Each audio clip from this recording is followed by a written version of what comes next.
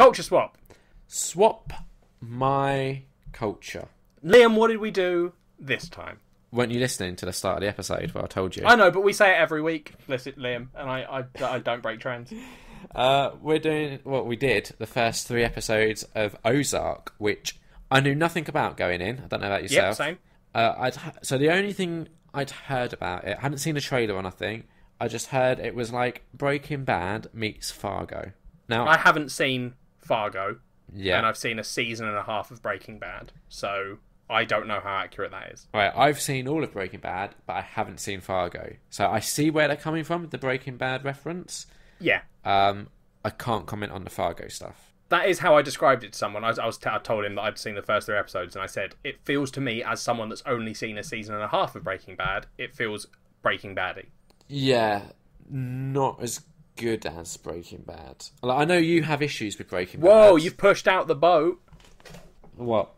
Obviously, most people are going to say that it's not as good as Breaking Bad, because a lot of people love Breaking Bad. Yeah. So that's not a bold statement. I think that's probably most people's reaction to this. No. But what I was about to lead to is you not being a fan of Breaking Bad and having not seen a lot of it. Yep. I'm curious how. I wonder if to like this, do you have to not like that? So are you saying you didn't like this? I thought it was okay. I had issues with it, Jack. Okay, well let's do you want to just go into it? Should we do a little plot synopsis? Oh, and there will be spoilers for the first 3 episodes. Spoilers for the first 3 episodes, listeners. If you want to watch it, turn it off now. Yeah, I mean, to be honest, it's 10 episodes long, so I think, even from what we've seen, I don't think we could massively spoil it in with the first 3 episode discussion. No. There's a couple of big things that happen, but, nothing that's going to ruin the last 7 episodes for you. Exactly. Right, so a synopsis, basically, you've got Marty Bird, who's played by Jason Bateman. He is... What's his, job? He's an accountant, effectively. A financial advisor, right? Yeah, financial advisor. In Chicago, they launder money for the cartel. That goes a bit wrong. His partners and his associates all get killed, resulting in him having to up sticks and move to the Missouri Ozarks. Yeah. The Missouri Ozarks. Yeah. Under the orders of the cartel who want him to now launder money out there. Yeah, he was given this idea that out there would be this amazing place for laundering money. He kind of smart talked his way out of being shot by the cartel and was like, look, you let me go out here, I'm going to make you so much money. So they let him do that. And now it's about him kind of trying to do this, essentially making this bullshit thing that he just said become a reality. Well, no, he does sort of believe it, right? That's I don't know if he does, though. I think in the first episode, I don't know if he believes it I know I can do it, but I genuinely think that at first he's like, there's a chance I can do this. And then he gets there and he's like, oh shit. Yeah, well, he gets there, the money gets stolen, then, yeah, he realises that no one's going to fucking work with him out there, so it all does go tits up pretty quickly. Yeah. What I do think is interesting about this is, so in other shows of this ilk, where you have, a leading kind of character who's doing something illegal, one of the elements is always them trying to keep that from their family. Yes, and I like that this very quickly has just been the wife knows and the kids know, we're here because we're laundering money for the cartel. Yeah. Which I think that's a really interesting element to throw into this. Yeah, no, definitely. I'd say that's probably one of my favourite aspects. That's the thing that to me makes this stand out, is having that there. Yeah, no, 100%. I think it's a really good sort of along that line. I think the best part of this show is the way it's looking at this family trying to deal with the situation. So the psychological aspect of it. Yeah. There's interesting stuff that happens, apart from that. But that part, watching these kids try to deal with, it's the traditional we've moved somewhere shitty in the countryside. Yeah, which kids generally are I'm annoyed that we've had to do that. Yeah, and then suddenly it's yeah, I get it, and you're moody. Here's the reason we did that. Yeah. Also deal with that now, which is, that's the mum's fault. That's not Marty's fault. No. Can I quickly go into my issues, because I want to hear more of your takes. I want to get my bits out of the way, and then I just want to hear what you have to say. Okay, go for it. So the 2 big issues I have, and I'm probably going to compare to Breaking Bad, just because there's obvious comparisons there, so it'd be weird if I didn't. Yep. One of the things I loved about Breaking Bad, I think a lot of people did, was it was kind of like a revelation when you saw Bryan Cranston, who everyone kind of associated him as being this goofy dad from Malcolm in the Middle. Yep. And the entire point of Breaking Bad was taking this kind of sad sap guy, giving him like a little bit of power, and just watching that poison him until essentially you see a character who starts off as likable over this course of like 5 years, like real time, not showtime, like 5 seasons, just become a dick. Yep. And that's like, to me, that was the joy of Breaking Bad, was just watching that transformation happen. The issue I have with Ozark is Jason Bateman has very much been like cast to type. Like, Jason Bateman is amazing at just playing like fast talking dicks, essentially. I don't know if that's fair to call Marty's character that. He's not like a stand-up guy. No, he's not. But I don't think he's not a bad guy. Like, everything he's doing in it. Like, there's the whole scene where the cartel are threatening to shoot him, and the only thing he wants to do, like, before even begging for his life, he's like, please I need to leave a message for my family and tell them I love them. And that's like his first thought is, I'm going to die. I need to tell my kids and my wife that I love them. Yeah. Like, and which, don't like, get me wrong, I don't think it's fair to call him a dick. He does good acting as well. Like, I'm not kind of saying Jason Bateman isn't good in this. I'm just saying, to me, he's been cast to type. Like, this is a role that I would be like, oh yeah, it makes sense that Jason Bateman's playing this. Yeah. See, I don't get the issue of... I get the issue with typecasting. Yeah. But when you say it that way, Liam, that I get why Jason Bateman's been cast in this. Yeah, like, it's like, not that a to me makes sense. Like, what would be the point in them being like, fucking, let's get The Rock? That'd have been amazing. Or Zac Efron. It would have been, but can you imagine that show would not make sense. Yeah, I it comes back to that. The thing I enjoy most is being surprised, and yeah, it's which always is a ridiculous expectation to have. But yeah, it's not an expectation. It's just what I enjoy the most. I don't expect it, because how can you expect a surprise? That would then defeat the purpose of it. Wouldn't it be a surprise if you expected it? Would it? Fuck. Yeah, all right. Anyway, the other issue, and this is an issue that happens with a lot of American shows that deal with this sort of like subject matter, where you have a leading, usually male character, usually doing something that as an audience we're like behind them doing, but if it was in like real world situation, you'd be like, no, you're a dick for doing that, right? Yeah. So I'm again, we're looking at Breaking Bad, we're looking at Dexter. They always seem to put in like a wife or partner who is just like naggy and annoying. Not even annoying, but like, writers tend to put in these partners who are another like hurdle for the main character who we're supposed to be behind to like get past. And it's a trope that I'm just really tired of. Like, I want to see a show where the wife is like supportive or something, like isn't just an obstacle, you know? But I don't think you do. I think you want to see that, and then you'll see it, and you'll be like, "Oh, this show isn't as good as." No, so let me give you a perfect example, right? So look at The Walking Dead and how annoying Laurie is at the start, yeah, and then compare that to who Rick, without giving spoilers, is currently with. That's so much more interesting than having him be with someone who, as an audience, we're like, I can't fucking stand that person. Yeah, but that's also a bad comparison in that they're totally different genres of thing. No, I'm just like, there's not many genres where I can think of where they've gone, let's do what I'm saying needs to be done, essentially. I don't know if I agree with you. I just feel like it's... I don't want to kind of get on like a feminist bandwagon, but I feel like I'm just really tired of seeing like these female like matriarchal characters. No, that I can definitely get behind. Yeah. I 100% agree. It does annoy me when they sort of stereotypically do that with a woman's role, right? Yeah. But it also makes sense to me that it happens in these things because for the story, right? Yeah. Like I said at the one, you know, when we were talking about the bits we enjoyed, my favourite thing is watching this family try and deal with this. Right? Yeah. That story becomes a shit ton less interesting if the wife is on board. Okay. Because suddenly you've got the two power people in the relationship are totally okay with this.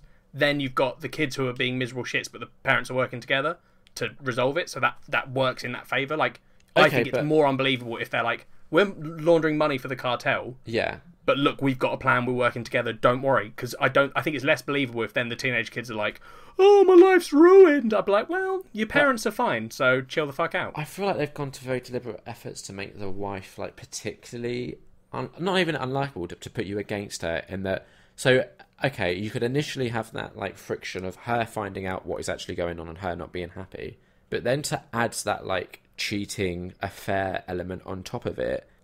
It's like really stacking the deck unfairly against her for us as an audience to be like sympathetic to her.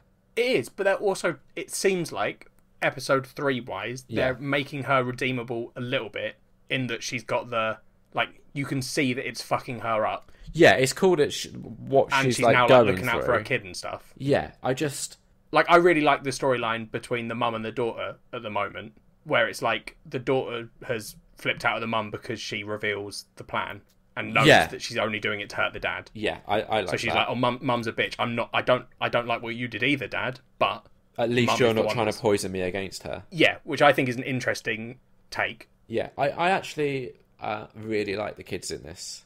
Yeah, they're both really good. I feel like Jonah, he's not had a lot to do at the moment. Yeah, and it could like fall into this trap of like. It depends where they go with this whole... All we've really seen of him at the moment, like, processing this information, is he's watching a load of YouTube videos of what the cartel do to people. Yes, he's just making himself... Yeah, so it depends what they do with that, really, I think is going to be if I like or kind of just get a bit annoyed with him. Yeah. But Charlotte, the daughter, who's played by Sofia Hublitz, or Hublitz? Hublitz, maybe. I don't know. She's great. Yeah. I like... kind of like what they've done with her so far, and she's very switched on, which I quite like, because again you could have had just the whiny teenager kid and that would have got so boring so quickly. Yeah, I think the way they dealt with that is good as well, because they have that moment at the motel they're staying at where she effectively fucks up and is like, "I'm not going to stay here and look after the stuff which she doesn't know has millions of dollars in it." Yeah. So like they were doing that. She's a whiny teenager who doesn't want to be here, but then she fucks up and then sort of realises, "Oh, that's my fault." So I think that's a good way of dealing with it. Instead of having it drag out, they're like, "No, yeah, you get to be whiny, but then you shit up a lot of stuff." And your dad's not immediately like, "I'm going to kill you." Your dad's like, "I still love you, but that was stupid." Yes. Yeah, like really, like Jason Bateman is good in this. It's just, I don't know. I don't feel like I've seen him do anything yet that has kind of, I've gone, "Oh, that's amazing." Like, I'm just like, yeah, he's good. Yeah, that's fair. I think, for me, it's more the story, right? And, like, the thing that I really like about what they've done with this character, I do agree with you that the mum does feel like a more stereotypical character in this. Mm-hmm. Like, I've seen that before. Yeah. But with him and the way his character is having stuff happen, I don't know, it feels more original. Like, the fact that he, you know, he's quite analytical with everything. Yeah. Clearly tries to think things through, and the fact that, you know, his kids fuck stuff up, and instead of doing the usual like, "Oh, the dad flips out and the dad's an angry guy," and that's, "Oh, he's breaking because all the stress is breaking him," like, I like the way his character is dealing with stuff, which is, instead of being like he's getting more violent because all the stress is building up, it's more like the stress is building up, so he's putting a lot more on himself, which just makes him like exhausted all the time, and he still really wants to look after his family. Like, I think that it would be very easy to be like, let's make this more like Breaking Bad, and he just becomes a dick. And I'm really hoping that they don't do that with the next 7 episodes. Yeah, I'm getting the vibe so far that that's not the route they want to go down. Yeah, it doesn't feel like it. No. But I think it is too early for us to say for certain that won't happen. Yeah. We also do have to talk about Julia Garner as Ruth Langmore. Yep. Because I'm very interested. Like, she's already had quite like a lot of twists and turns to her story within like essentially 2 episodes maybe. Yeah. And I think in the last episode, in episode 3, we find out her kind of ulterior motive. Yes, yeah. So she originally steals the money. Yep. She's working as a maid. Yep. Gets her brothers to trick the daughter into leaving. Yep. Then waits for the son to leave as well. Then she robs them, takes 1 suitcase of money. Yeah, which is I think like 3 million or something. Yep. Yeah. And then Marty tracks her down and has a confrontation with her and her 2 younger brothers, and is it her, the other 2, the older ones? Yeah. what's their relation? Are they like, because it's that? I think they're I'm not uncle, sure if they're cousins. Uncle or something. Oh yeah, she does call one uncle. Because her dad's in prison, right? Yes. And then it's like uncle and maybe like, I don't know, some sort of relative. Yeah, but that's so they've got a weird family dynamic in that she's the only girl in the family. She's the middle one. Yeah. So she's only meant to be 19, the character. Yeah. But she's also the brains, and like not just the brains. She's also ruthless and yes, clearly quite could be violent. Yeah, like so, and not in an angry way, in a very cold. Yeah. You need to die now. So at the moment, she's kind of like managed to basically almost like blackmail Marty into giving her a job. Yeah. And honestly, I was just watching that being like, I'm really excited to see this dynamic play out, because I was kind of expecting it to be like him taking her under his wing a little bit and teaching her what it is that he does. Yeah, that's what I was assuming as well. And then it's revealed that she's just like, yeah, as soon as he teaches me exactly what it is that he does, I'm going to kill him and steal his 8 million. Yeah. And I'm just like, oh, you're like more of a bitch than I was actually expecting. You've not turned nice. You're actually just being horrible. Yeah. But she's played so well that I still kind of like her. Oh, yeah, no, definitely. So, yeah, that's probably the next like thing that I enjoy the most about it. Yeah. Yeah, it's a fine like start to a show, but I think the first 3 episodes haven't like hooked me to the point where I'm like, oh my god, I can't wait to watch the next one. I'm just like, yeah, I'll see how it plays out. I think if I still feel this way by the end of the first season, for example, I maybe wouldn't bother with the second season.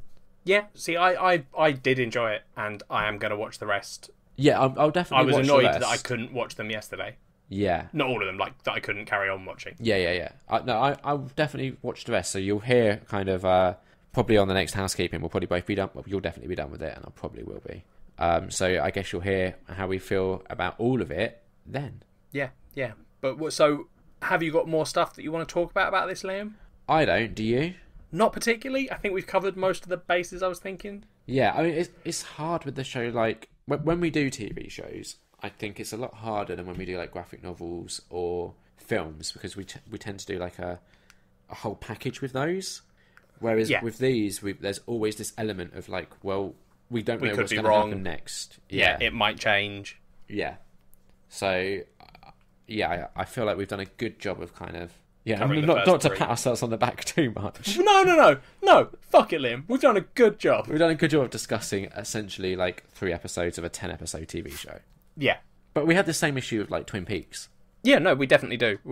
It is the issue of doing 3 episodes or 6 episodes, depending on the length. But I just don't think... Well, I know I could have got 10 done in between recording sessions. Yeah, I mean, you're the issue on it, because I definitely could. Yeah. But so, listeners, if you want us to cover a whole series in the future, complain to Liam and convince him. No, but this is what the beauty of housekeeping is. Because it's not like we'll never talk about this again. Oh, I'm never talking about it again. Well, what did you give the first 3 episodes, Liam? Out of 5, 5 being good or the best, 0 being the lowest. 3. Okay, yeah, average. Yeah. You? I'd give it a 3.5. Okay, makes sense. Above average. Yep. Very good. Oh, God, it's your birthday, isn't it? Yeah, buddy, we've agreed, listeners, that for our birthdays, we are allowed to recommend something and the other person has to do it. There's no debate. There's no... Well, no, I think unless it can't be something ridiculous.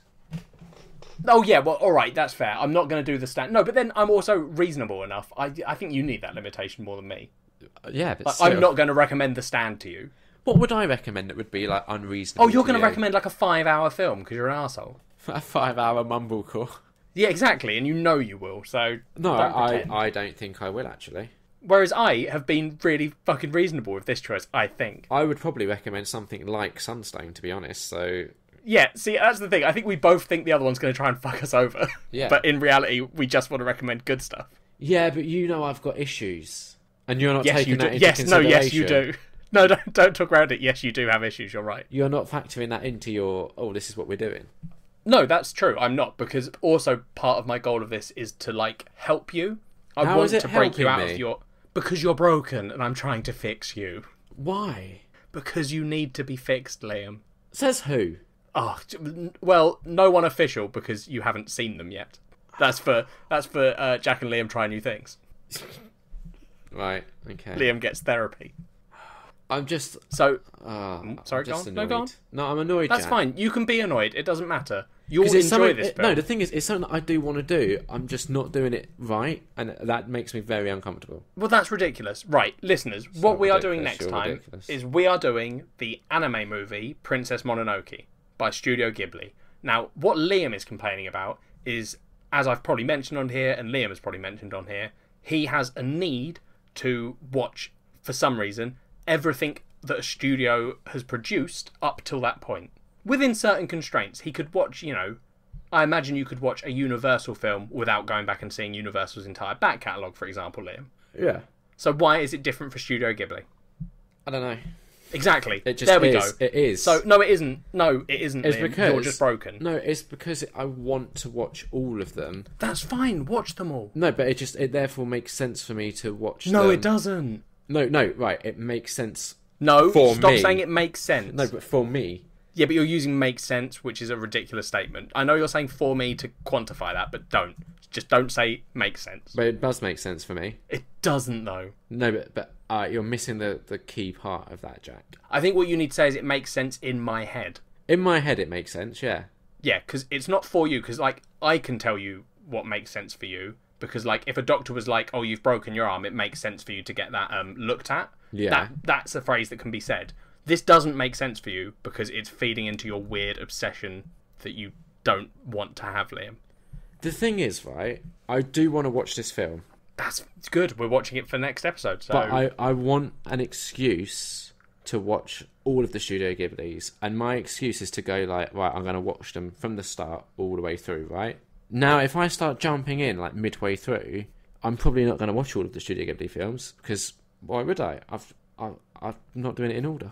It's well, crazy. that's fine, Liam, because I hope you're aware if you don't get around to watching all the Studio Ghibli films, they will all have come up on Culture Swap at some point, and you will be the one to blame for that.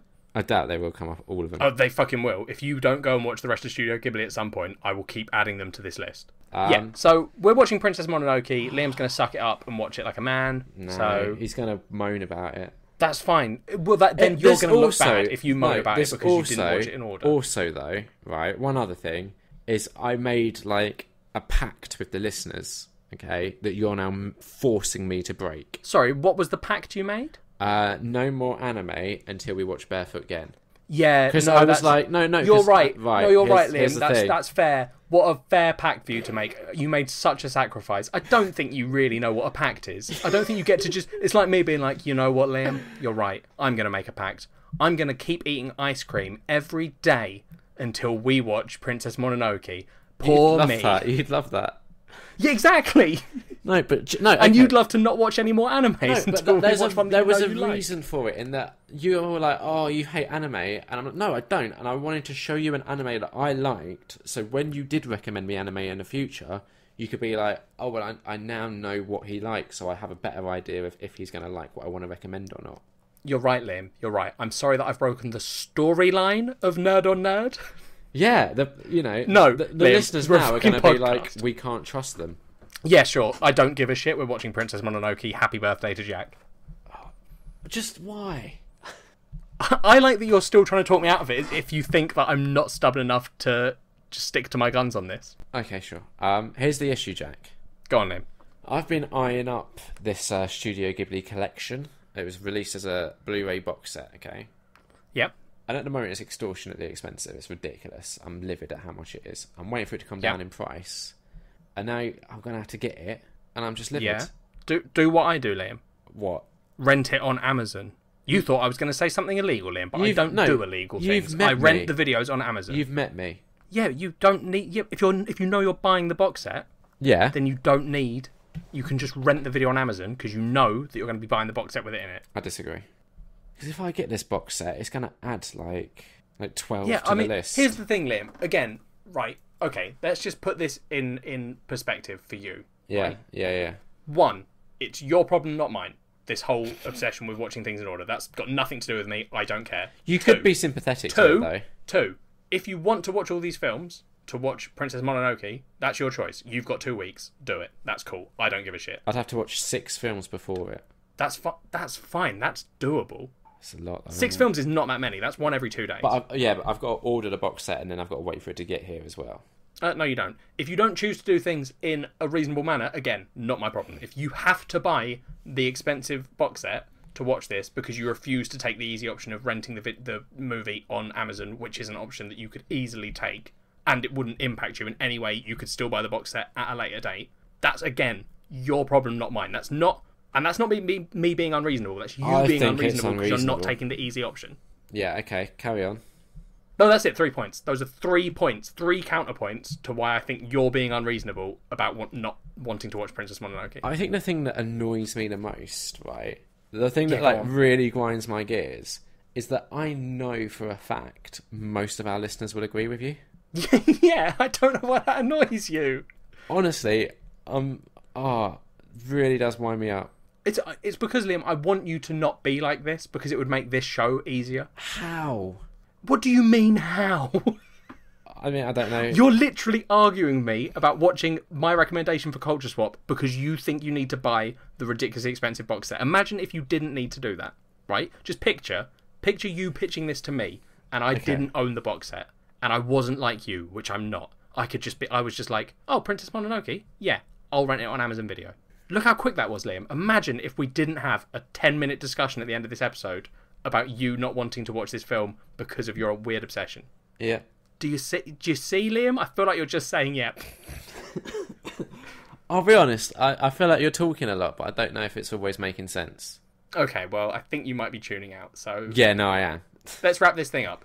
Yeah. You're watching Princess Mononoke, so am I. We're going to talk about it next time. For your birthday special. Princess Mononoke, listeners, for my birthday special. It's Liam's birthday gift to me, and he's being so kind about it, and I just respect my friend. Honestly, if anything, right, I would have been really nice for whatever I would have chosen for you. How is this not nice? But I think you're being so unreasonable. The fact that... Do you remember all the things that I was joking about recommending you? And I genuinely, this isn't a joke, Liam. This is 100%, I swear, hand on heart, this is the truth. When we started talking about this, about a week ago maybe, I sat down and I genuinely went, what is something good I can do for Liam? And that my idea was, I'm going to get a film, an anime, which I know he's not a fan of anime particularly all the time. So I was like, I need to give him a good one. I know that I've messed up on the last few and given him bad animes. So I want to give him something that I genuinely think Liam will like. So I thought about it and I went, yeah, Princess Mononoke, that's great. I'll be honest, your weird problems did not factor into this decision. I didn't do it to be mean. I didn't do it because I thought it'd be funny to watch you be like this. I genuinely didn't consider them, Liam, because they're insane and they're not a thing that reasonable people consider. So the fact that you are taking this so badly is confusing as shit. It's like someone giving you a cake and you being like, I'm lactose intolerant. How fucking dare you? And throwing it. It's like someone giving me a cake and me looking at it and go, you know I don't eat chocolate. Yes, exactly, yeah. And then you being like, you know what, for your next cake, I'm going to buy something horrible. I'm going to give you a cake of arsenic. And them just being fucking confused as shit. Yeah, that's what it's like. Just figure out a way to watch this film. If you have to lie to yourself, Liam, about it, that's fine. I think I might just have to not watch the Studio Ghibli films in order, which is weird. It's bullshit. I've watched the Pixar films in order. That's fine. So I don't know why Studio Ghibli gets special treatment. Maybe this can be your test of what that's like. The thing is, right, I genuinely don't know why I'm so annoyed by it. Like, for some reason, like, this isn't me just kind of, like, putting it on. I am genuinely annoyed. No, I know. And I know. I don't know why, because at uni, I had to watch Grave of the Fireflies. And I managed that okay. But for some reason, this has just really triggered me. I know, it's weird. I genuinely want you to know that I didn't do this to be mean to you. I feel like this whole conversation we just had, maybe some of the Liamettes are slipping into the jack-off corner. It's alright, I'm probably going to edit a bunch of it out because we had this bit at the end, which is just us being like, neither of us know why It's mainly neither of us know why you're so annoyed. No. Like, I know why you're annoyed. Yeah. But I didn't do it to be annoying. No, but I'm trying to think of it as a uni assignment. It's not, though. It's a bit like a uni assignment. I don't know. Like, the thing is, right, there's a box set, okay? And I don't even know why I'm looking at it, but this is how broken I am. Don't look at it. This is how broken I am, Jack. There's a box set, and in it, there's what? Hang on, let me just count quickly. 11 films. Yep. Right? How much do you think a box set of 11 films is? They're Blu-ray. I mean, okay, so I mean, reasonably, what, £110 maybe? That seems like too much. £200. Don't do that, Liam. Well, no, I'm just looking at how much like the Princess Mononoke Blu-ray by itself is, just to see what value it. So the Blu-rays by themselves are like £15. So does that work out as a good price? No. What's 11 times 15? Not that. Not 200. No, it's 165. The thing is, I do already own this film as well. Don't buy the... Wait, why are you buying the box set then? I don't own the others in it. That's fine, but you're not watching the others now. I want to.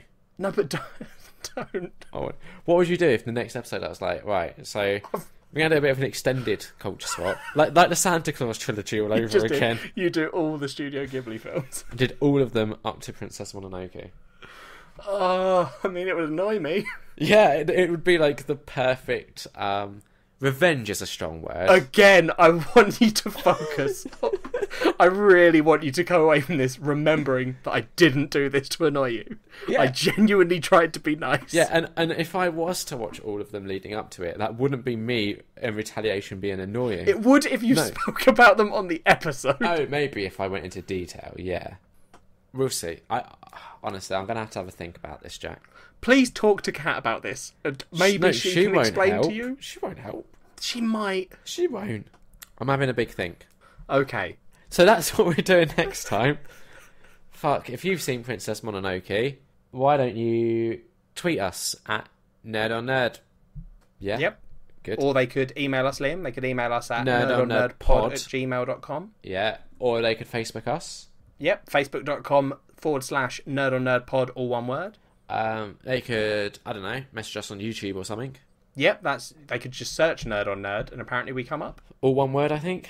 Cool. Go for it, listeners. I'm not sure. Just search also it and subscribe. See what happens. Yeah, we need those subscriptions, thank you. Or you can listen to us on SoundCloud. You probably are, but I don't know, sometimes maybe iTunes or something.